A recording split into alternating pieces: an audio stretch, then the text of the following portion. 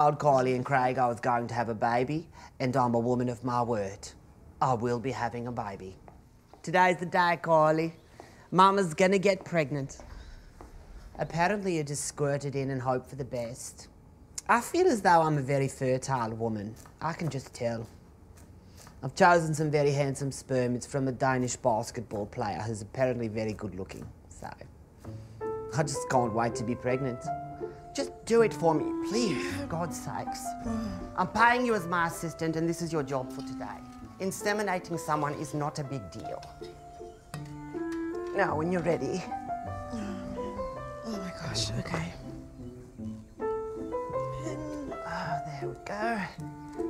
And a little deeper, please. And squirt when you're ready.